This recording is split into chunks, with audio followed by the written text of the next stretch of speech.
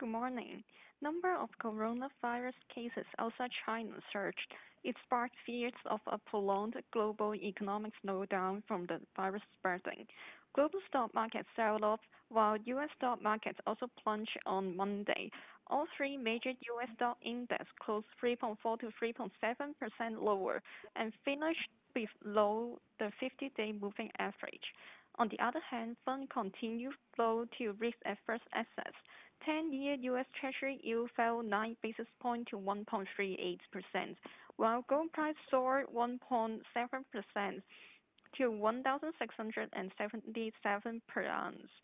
Forward-looking, the accelerated spreading of coronavirus in Japan, South Korea, and Italy triggered investor concern of global economy slowdown.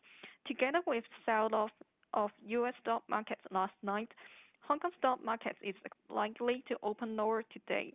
However, China coronavirus showed signs of improvement, while central government loosen monetary policy and promote resumption of manufacturing activities.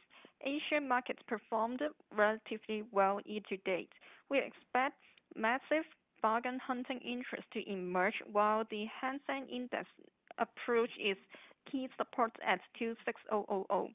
For sectors, the two internet leaders remain our favorite. Besides, China might continue to loosen the monetary policy, while some cities policy are also launched to stabilize real estate markets.